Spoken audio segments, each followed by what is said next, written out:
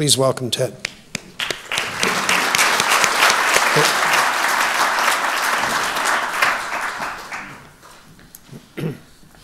Good morning. I'm really honored to be here. I'm going to tell you today about our work using zebrafish, and a picture up here of this common pet store fish, a very hardy little animal, probably in some of your aquaria at home or your nieces or nephews' aquaria.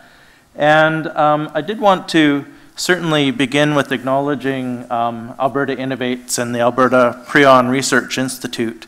Our funding's partnership with the Alberta Prion Research Institute, as well as Alzheimer's Society of Alberta and Northwest Territories. And the funding they've provided us has really been transformative in the way we think about these diseases. And they've really recruited all these amazing researchers who've taught us so much about how we can use the zebrafish in unique ways. So as Jay mentioned, the prion diseases have been so impactful in Alberta, affecting our economy in terms of closures of borders to beef exports, and in chronic wasting diseases, healthy deer end up looking less and less healthy, and the disease is marching across Alberta towards our beautiful national parks. The end stage of disease in prion disease ends up much like something that's sadly more familiar to many of you is things like Alzheimer's disease. So in prion disease, as Jay mentioned, we begin with kind of a happy, normally folded protein, and it ends up changing its shape. And that change in shape ends up actually being able to induce other properly folded proteins to then change shape as well. And that leads to the protein spreading through the brain. It leads to neurons dying. It leads to memory loss. It leads to confusion and dementia. It can even lead to things like seizures. And the parallels in these end-stage dementias are then reflected also what we see at the cellular level. So as these proteins spread through the brain, we see a beginning stage of, pardon me, we see a stage where the disease will begin in a focal point and then slowly spread through the brain. And this was first known to occur in prion disease and now is known to happen with proteins in prion disease, as well as in Parkinson's disease, Lou Gehrig's disease, and even other diseases such as schizophrenia. And so we've become really curious about whether there's other links, other than these important parallels I've talked about here, between prion disease and Alzheimer's disease. And I'm going to tell you that, in fact, the properly folded proteins in prion disease and Alzheimer's disease probably are playing important roles interacting with each other in healthy brains. We think in understanding the roles of these proteins in healthy brains is really important as we try to develop therapeutics and diagnostics.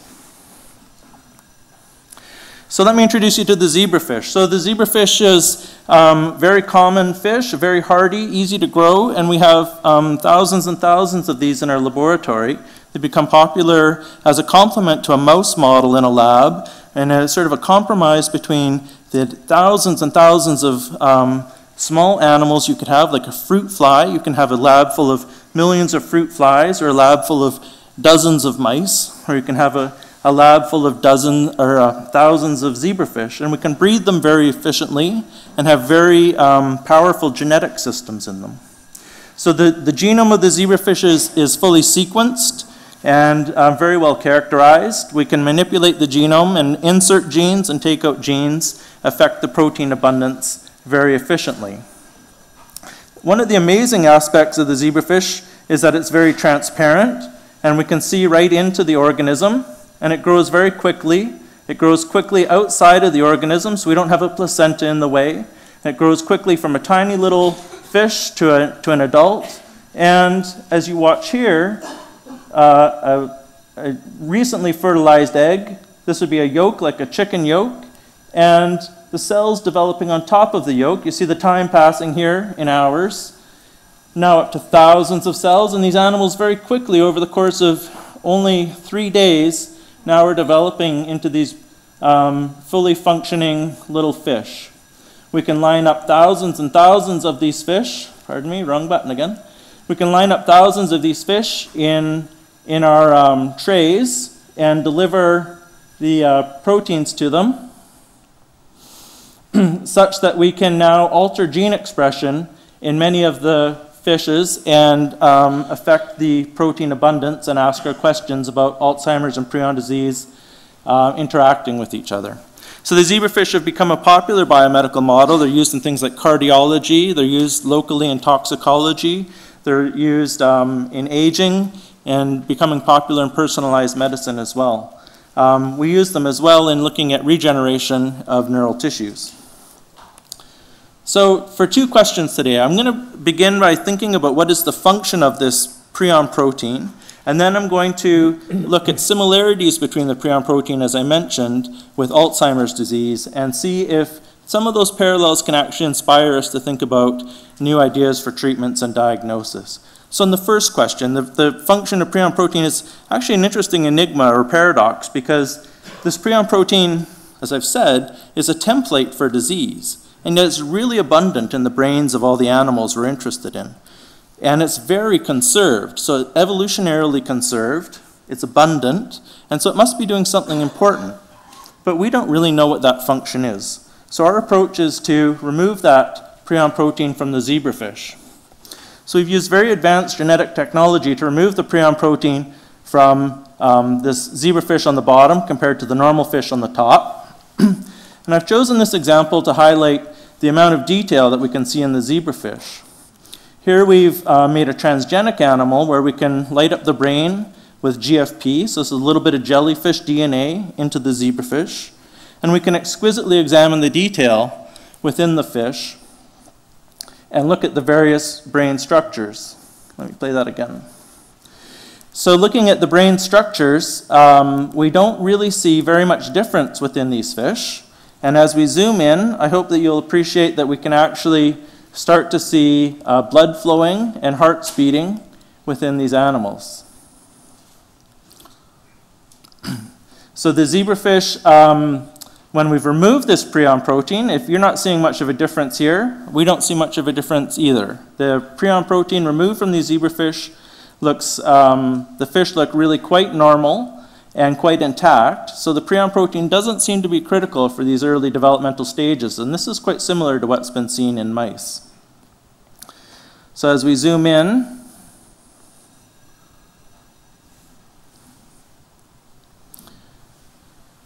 so here we have the eye and the various brain structures, and we can see in really great detail the various structures and not see too much difference between these fish. We've looked in various other contexts and hope you can appreciate that in these deeply anesthetized fish, we can really see even blood flowing through the brain vessels and healthy, happy-looking fish. So as we move on to consider the behavior in these animals, we'll actually start to see differences. We had a hypothesis coming out of mice that these fish might be susceptible to seizures. Prion protein, when removed from mice, makes them susceptible to seizures. And David, if you could skip ahead in the video. And what we've done here is array these tiny zebrafish in 96-well plates, so a biotechnology standard that's very useful for us to screen drugs. And each little fish, we're going to track their movement and see if they're susceptible to a convulsant. In the top rows we have normal fish, in the bottom rows we have susceptible fish. And by tracking this movement and noting seizure-like behavior as they start to whirl around these little dishes, we're able to quantify what's happening. We have video tracking software to watch the fish as they move through these wells and get great detail. And that, in fact, when we remove prion protein from the fish, we do see a great accumulation of seizures. So again, very similar to what was observed in mice. Well, we wanted to drill down deeper into what's happening here, and we looked at the channels in the neurons of these zebrafish. So this is sort of akin to an EKG that your cardiologist might do on your heart, and if you want to understand if there's defects in heart function, you would notice differences in these sorts of traces. Well, indeed, we do see important differences in these traces. where in a normal fish, after a neuron sends a signal, it returns to baseline. But when we've removed prion protein from the system, that does not occur. And that actually is similar to research out of Calgary looking at mice, and they flip the axis here, but again, when the neuron fires, if prion protein is missing from the system, it doesn't return to baseline. The channel that we're studying here turns out to be one of the rare drug targets for Alzheimer's disease. So this maybe ties back into some of the Alzheimer's research as well. So as a take-home message from this part of the talk, we've learned that the prion protein is really important in regulating how neurons fire and how they are regulated. If they become deregulated, those neurons tend to die. And so this is about protecting the neurons and keeping them in a stable condition.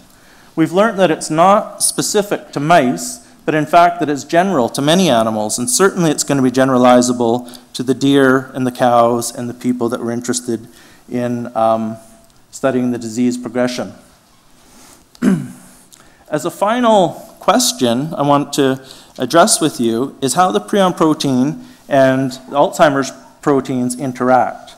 So what we've been talking about, I've made a cartoon here of green prion protein, or green prion protein here interacting with some other proteins. And it's in the same vicinity within a cell, at the outer membrane of a cell, along with the key proteins in Alzheimer's disease. That key protein in Alzheimer's disease, if it gets cleaved in a disadvantageous way, it makes this notorious little protein called A-beta. A-beta accumulates into oligomers, and this is what becomes toxic and kills brain cells in Alzheimer's disease. These A-beta oligomers accumulate, killing cells, and then about 5 or 6 years ago, it became apparent to researchers that that A-beta actually binds very tightly to the prion protein and has some important consequences in Alzheimer's disease. So we asked the question, if this little pit of A-beta is able to bind onto the prion protein, why not ask about this holoprotein, all of APP itself? And indeed, it seems like they interact. Well, here's a snapshot of our evidence for that. If we take now a young zebrafish, about 1 day old, if we reduce the prion protein, we don't see too much of an effect, as we've talked about. If we reduce that Alzheimer's protein, we don't see much of an effect. If we combine the two, in fact, the zebrafish is not developing well at all. The neurons in the brain are dying massive cell death, and the cells are not adhering together well. The zebrafish has another specialty. It has multiple copies of these prion protein and Alzheimer precursor protein. And what fascinates us about this is a very specialized niche interaction. It's only this version of the Alzheimer's protein and only this version of the prion protein that are having this interaction. And it's not something specific to zebrafish, because we can in fact add in, back into this system, now add in human Alzheimer protein or human prion protein and get back to a normal fish. We would say we're rescuing the phenotype. So whatever the specific niche interaction is between prion protein and Alzheimer's precursor protein, amyloid precursor protein, whatever that niche interaction is that's so special for keeping neurons healthy is something that these human proteins are doing as well. So I began by saying that the prion protein has taught us a lot about these other diseases, ALS, Alzheimer's disease, and how they spread. And what we're now starting to realize is that, in fact, these other diseases, like Alzheimer's, can now teach us about these diseases so important to Alberta, the prion diseases, important for chronic wasting disease, mad cow disease, etc. And so, in summary, we have this critical prion-protein interaction with this A-beta, and what we've now shown is that, in fact, the holoprotein can interact with the prion protein as well. So I'm going to end there with thanking the members of my lab and many great collaborators who made this work possible. And again, thanks to Alberta Innovates, the Alberta Prion Research Institute, partnered with Alzheimer's Society of Alberta Northwest Territories. Thank you very much.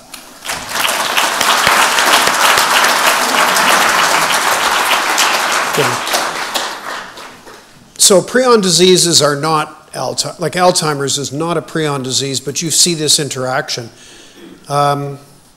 do you think that the interaction between the, let's say I've got Alzheimer's, but I don't have a prion disease, so my prions are normal in my brain. Do you think that they nonetheless are contributing?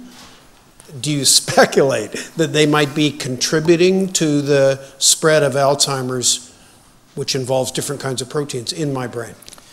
Yeah, I think that's a reasonable speculation. It's certainly a question we're very interested in.